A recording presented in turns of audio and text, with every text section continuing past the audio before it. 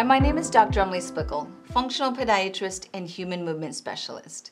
A condition that I am frequently getting asked about is COVID toes, and is COVID toes an actual diagnosis and symptom? When you understand the impact of COVID on the immune inflammatory system, it makes sense that something such as COVID toes can occur within our system. Now, inflammation on our body causes stickiness to both the fascia, the nerves, and our blood vessels. So all the way down to the tips of our toes where we start to have the small capillaries, nerves, and fascial connections, you can start to experience stickiness. And that is what they're suspecting a lot of the COVID toe symptoms are around.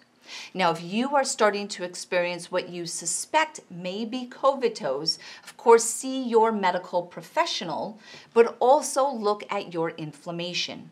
What are you doing to control your body's natural inflammatory response systemically? Speak to your medical provider about natural ways to control inflammation and continue to monitor your COVID toes symptoms.